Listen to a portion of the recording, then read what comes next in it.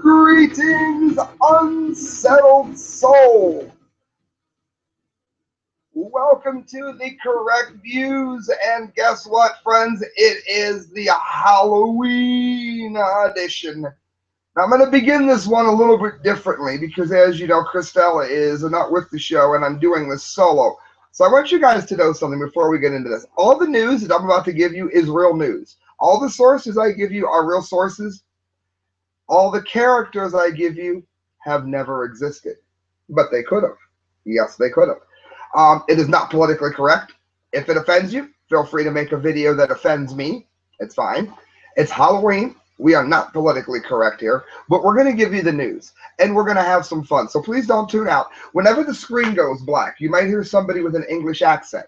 That's Bob, the Invisible Man. He didn't want to come on air today because he said he's having a bad hair day, but he will, in fact, be on the Media Speaks on Saturday at 2 p.m. for the Halloween show that we are doing there as well. So please enjoy what I'm doing. Feel free to critique my acting if you wish, but do me one small favor. Do remember that I'm doing this all in one take. Maybe I should dedicate it to Peter Sellers. Friends, welcome to the Halloween edition of The Correct Views. Stay tuned because I think you're going to like it.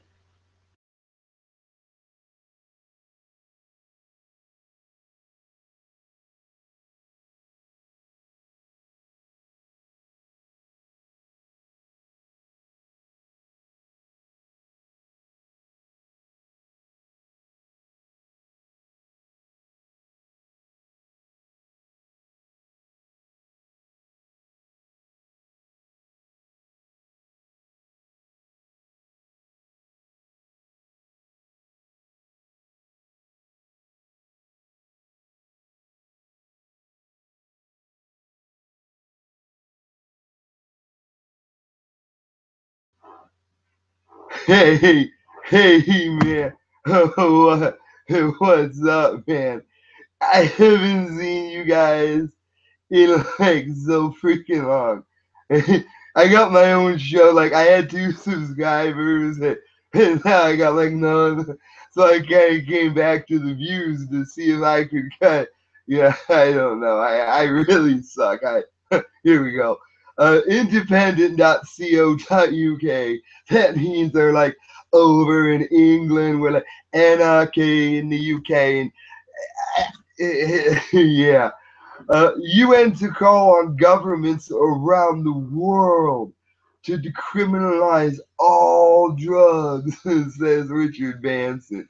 Now, I don't know about you, but I mean, all drugs certainly seems like an awful lot of drugs, like more drugs than you'd normally expect.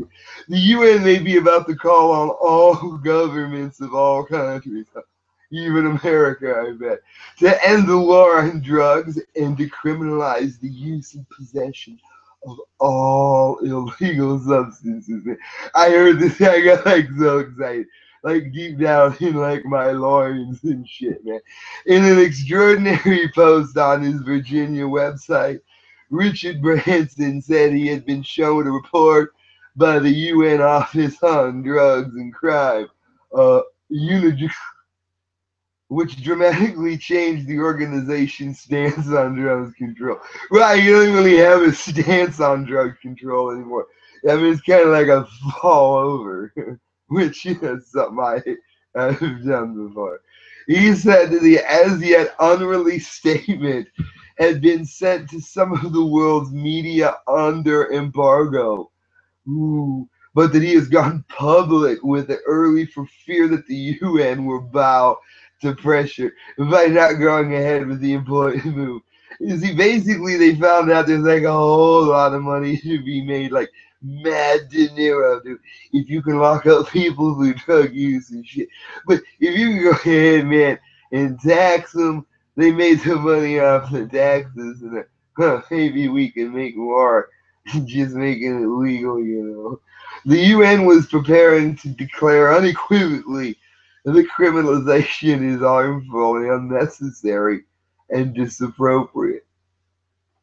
So the document changing the UN stance on drug control was supposed to be released at a conference that happened like over in Malaysia, like way over there in the Orient.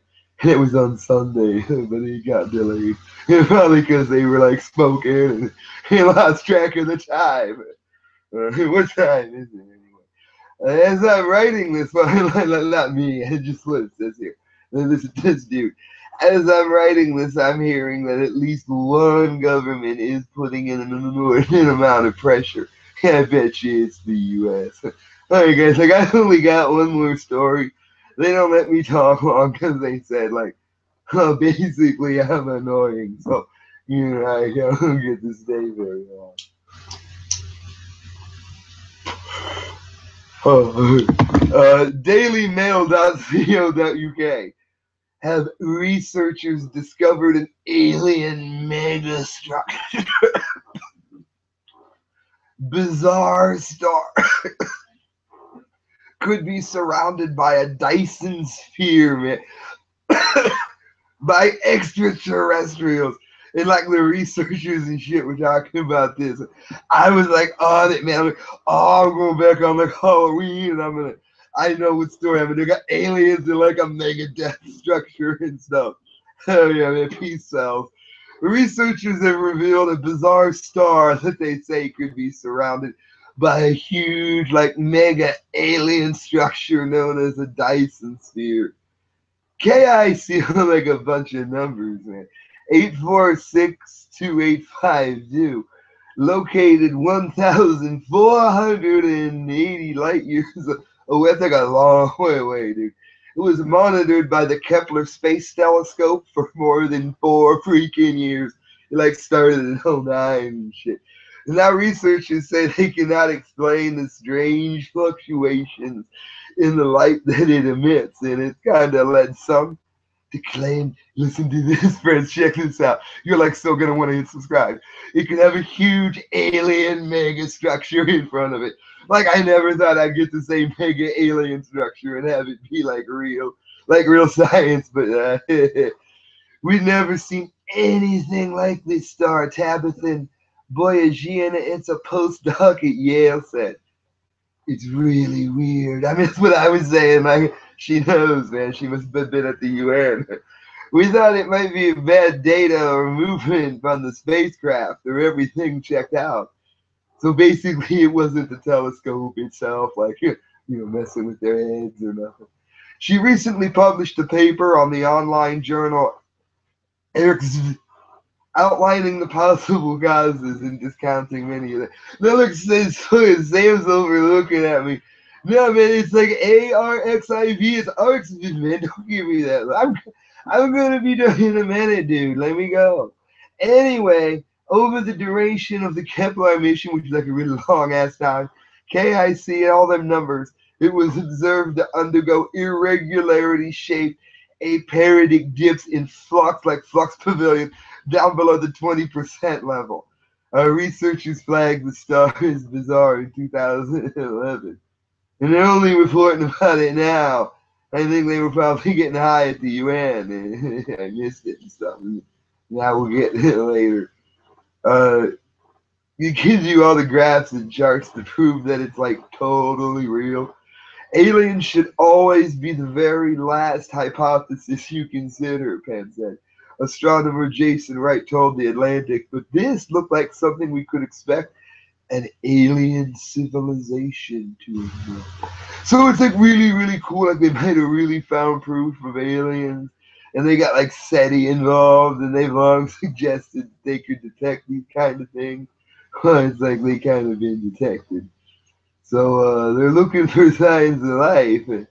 Man, I think it's awesome. Like they might have found some. Alright, Sam says like I gotta go or nobody's gonna watch anymore. So I'm gonna click off and let that cool English dude come back. Like the invisible man. I'm afraid that Buddy Puff had shut off the freaking microphone instead of shutting off the actual the camera like he should have.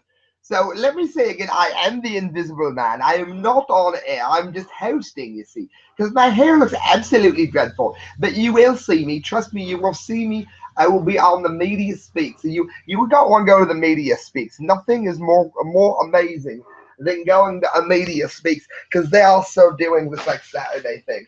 Now, who do we have next? Larry Throwemback. Oh, Larry Throwemback. I had a drink with Larry Throwemback before the show. A drink? Yes, he only had one left for me. Is he ready? I think he's ready. Larry. Yeah. Are you ready? Ready for what? Your segment. Your segment is on. Oh yeah. All right. Here's Larry Throwemback. Oh God. Well, this here is empty. Now, I'm well aware that that's not why you tuned in for me to tell you this is empty. This is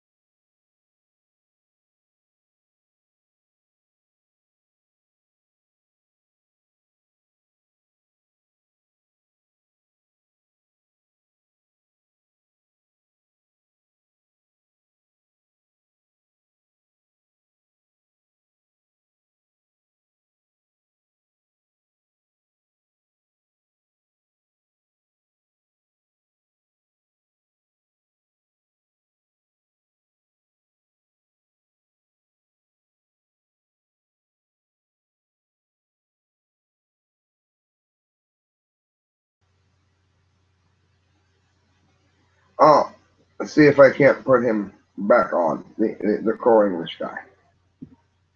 You know, that didn't make any sense at all. I do believe he shut his microphone off. We're probably going to have to completely eliminate his fault. It's incredibly hard to do these things when you're by yourself. Oh my, who is next? You shut the microphone off? Well, I didn't shut the microphone off. I think that idiot Larry did. Well, how are we supposed to show any of Larry's work? Well, we're going to probably have to edit it. Lovely. Just lovely. What else do we have? Well, we got someone new. Billy Joe Bob Jimmy John. What? Please try to pay attention. Billy Joe Bob Jimmy John. Where's he from? He is from West Virginia. Why am I not surprised? He said he's going to do the most wonderful job. Well, I guess he can't do worse than shutting off his mic halfway through his own report so that we have to edit it out on replay. Well, I mean, pretty much anything's got to be going better than that. Should we go ahead and put him on, or should we skip him and go straight to ARG? No, never mind. Don't go to ARG. Last year he was a disaster. Please tell me ARG's not here. Oh, he is. Want me to put him on now? No, I don't want you to put him on now. Go ahead and put Billy. Who? Billy Bob Joe Jimmy John. He's new. He's new. You told me. Are we ready? Yes.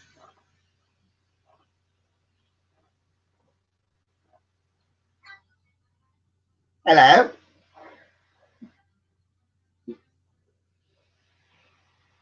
We all. I didn't even know we were all.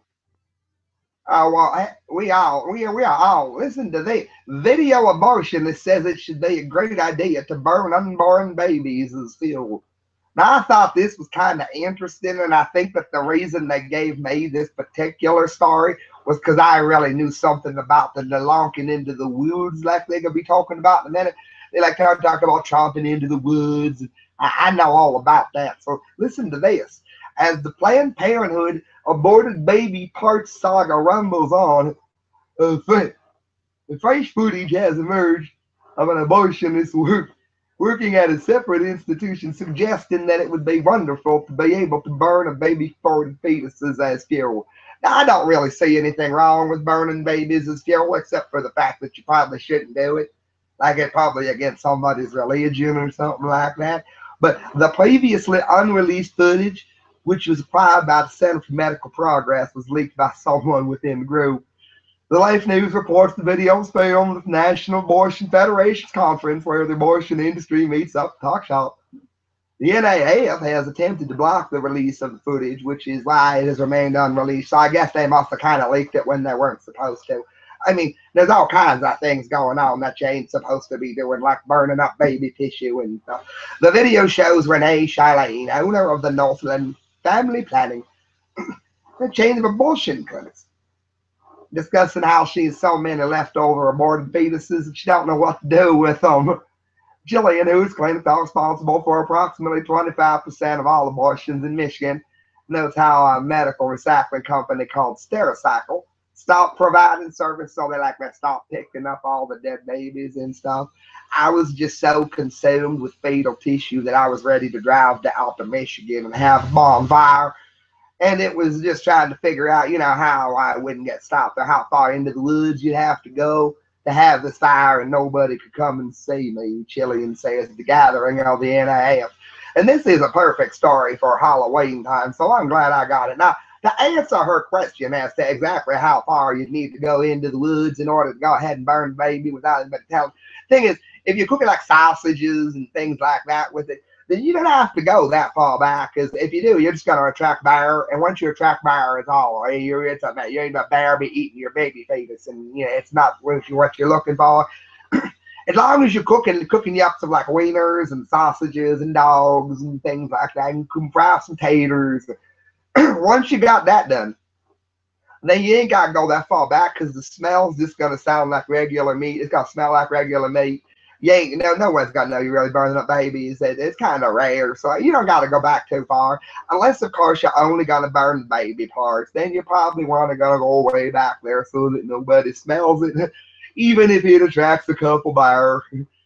And she later admits she believes it'd be a great idea to be able to burn what was left of aborted babies for energy, but regretfully admits that it kind of be a PR nightmare. Now, I think it could be a PR nightmare. That's why it's best to go ahead, like I said, cooking with like smoked sausages and things. I think a lot of people won't notice it as much if you do it like that.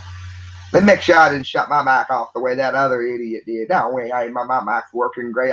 I can see my face and everything. I'm so happy to be here on the correct views that I could damn near dip my toes. Creepy, alt-realistic sex robots are facing a ban in the UK. Now, first of all, they told you weren't allowed to elope with your sister. That was the one thing they always harped on. Couldn't be with sister. Couldn't be with sister. Now, it looks like you can't even be with a piece of plastic. And I don't know about you, but my name ain't Billy, Joe, Bob, Jimmy John, if I'm not offended by this. The more I look at this, the more upset I can become. What would Bush have done? A campaign has been launched to try and ban the development of ultra-realistic sex robots, using sophisticated robotics to develop realistic human dolls capable of performing sex acts is very disturbing indeed. I didn't think it was very disturbing. It all depends on what kinds of acts she wants. I mean, I wasn't going to ask anybody for a disturbing sex act. Sex dolls are increasingly becoming more and more realistic, with many manufacturers now striving to build artificial intelligence into. Well, that's kind of cool because my sister didn't even have any non-artificial intelligence. She like no intelligence at all. So I might be able to make a doll that looks like my sister, but isn't my sister. That'd be kind of cool, you know. And then I guess it's gonna be banned. Sex dolls are increasingly becoming more realistic. I'm happy to hear about. I said, I'm happy to hear about that. Dr. Richardson, a robot ethicist.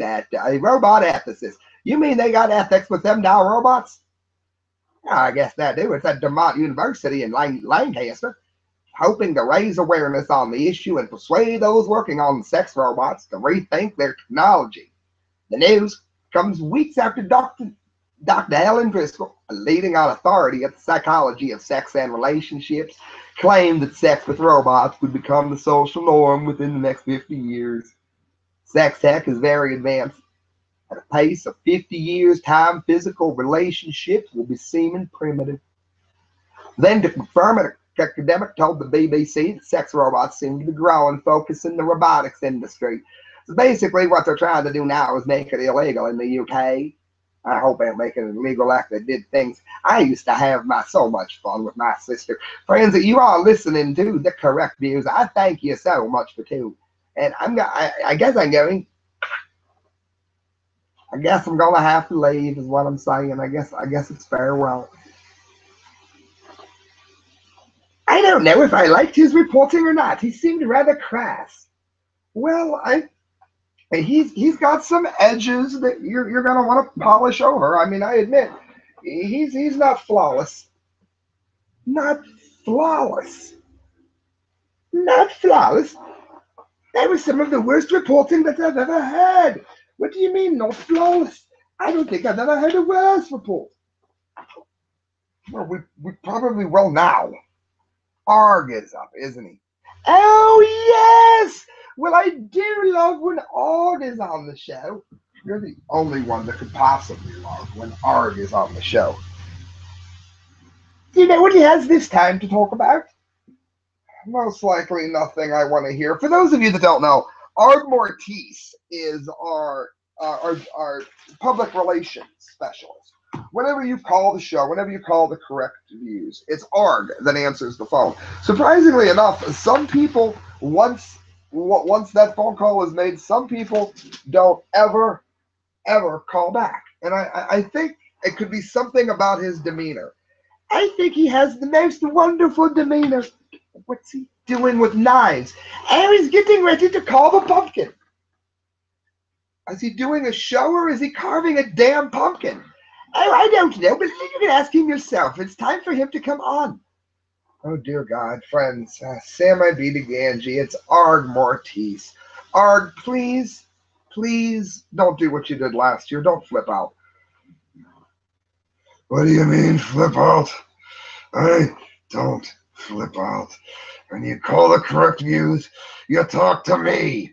And when you talk to me, I pass the messages on to Sam. Welcome to the Halloween show. I am Arg Mortis. That's leave me alone. Salon.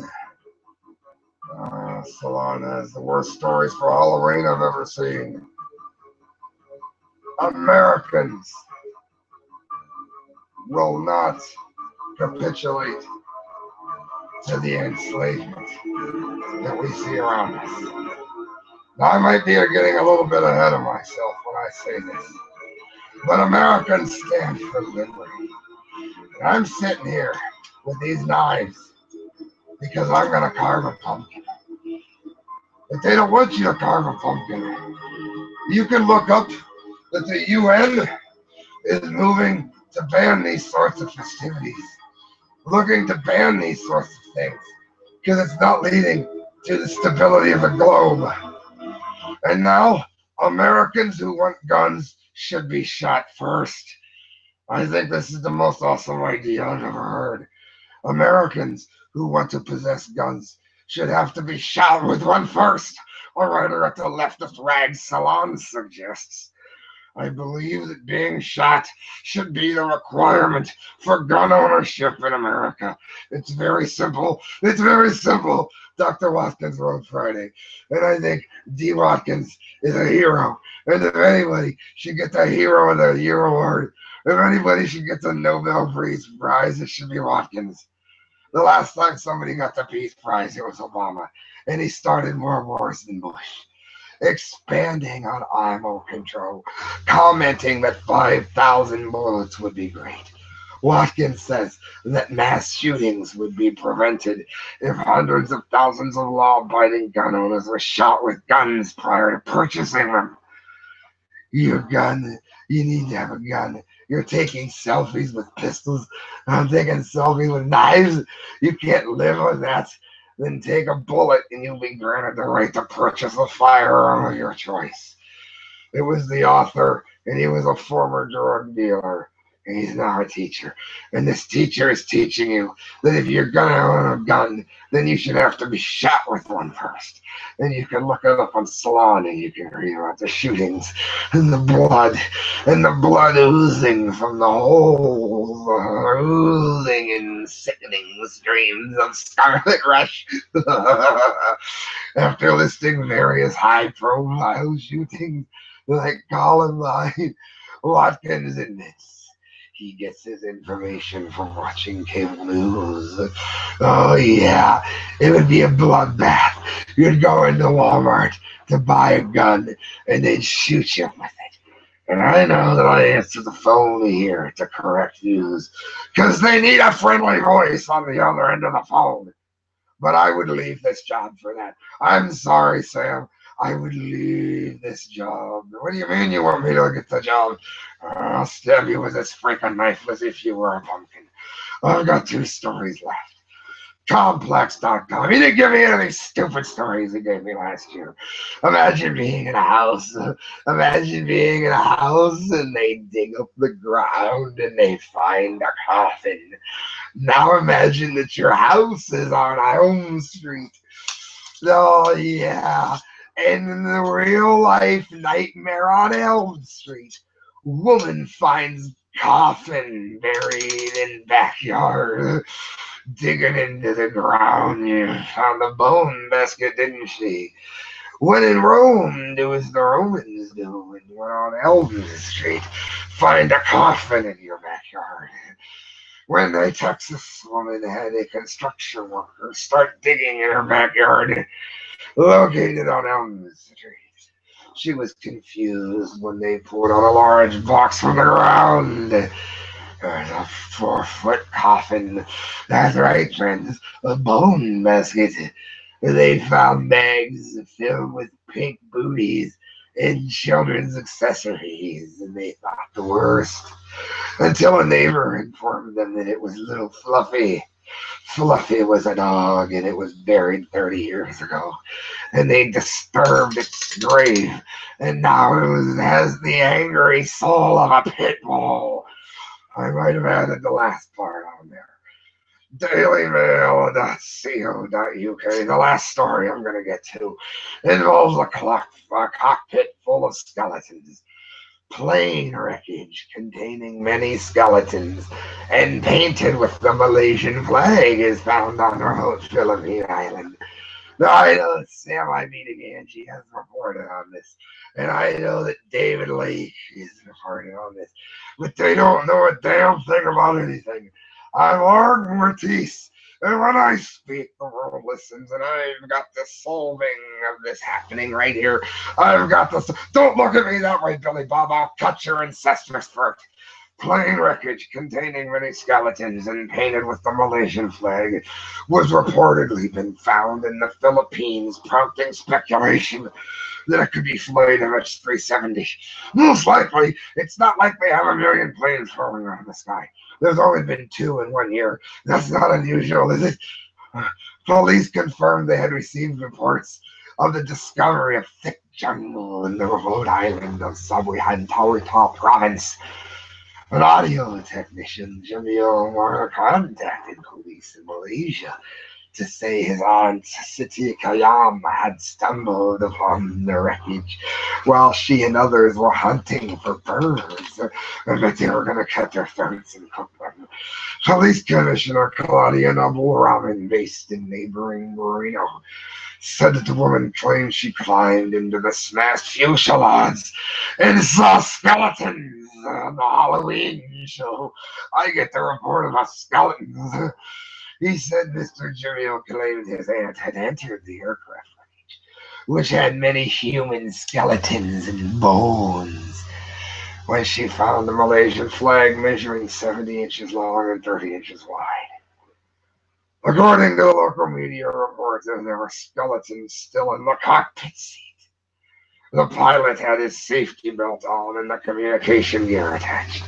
He rotted in his seat. Nobody, Puff, you damn idiot. They didn't have a skeleton flying the plane. He rotted in his seat.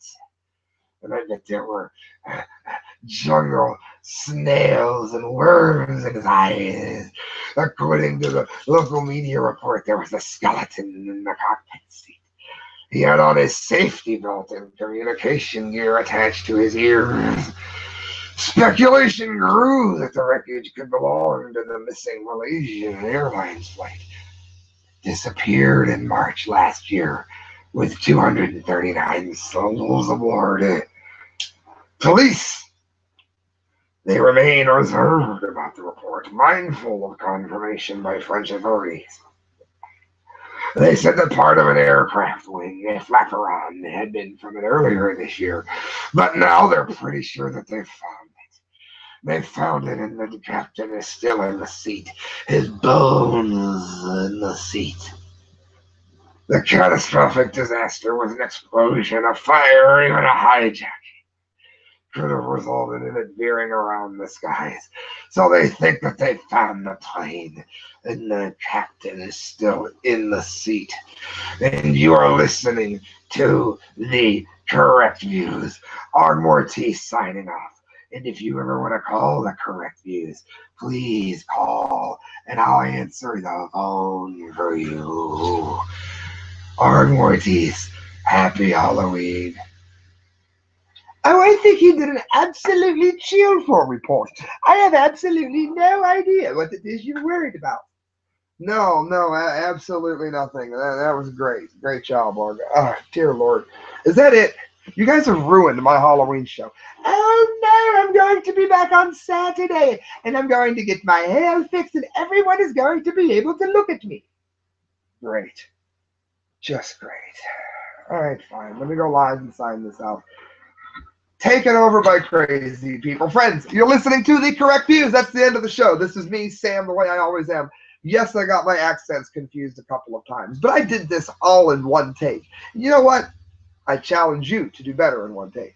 Happy Halloween, friends. Good night and God bless.